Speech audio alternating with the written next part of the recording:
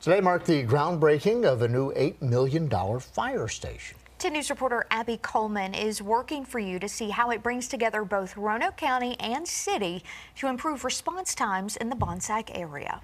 When Roanoke County approached Parkway Wesleyan Church pastor Dr. John Ott about selling a piece of his land, he was hesitant. I really never thought I'd sell an inch of it. It took a lot for our church to own this, a lot of sacrifice. But when they told him the need for a new fire station, he couldn't say no.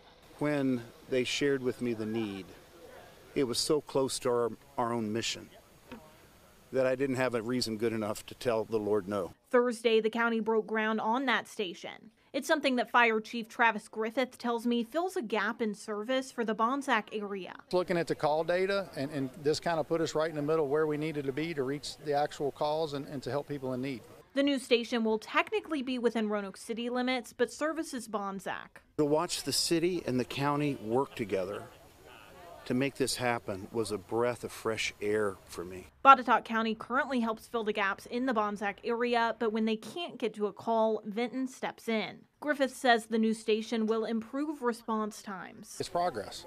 It's advancement, and it's filling a need. The $8 million station allows firefighters to live comfortably while making getting out the door easier. These modern-day fire stations, you have to accommodate for 24-hour-a-day, 7-day-a-week living. Ott says this fulfills his commitment to his church and community in a new way. That's what we're all about. That's what our mission is. The 12,500 square foot station is set to open in early 2025.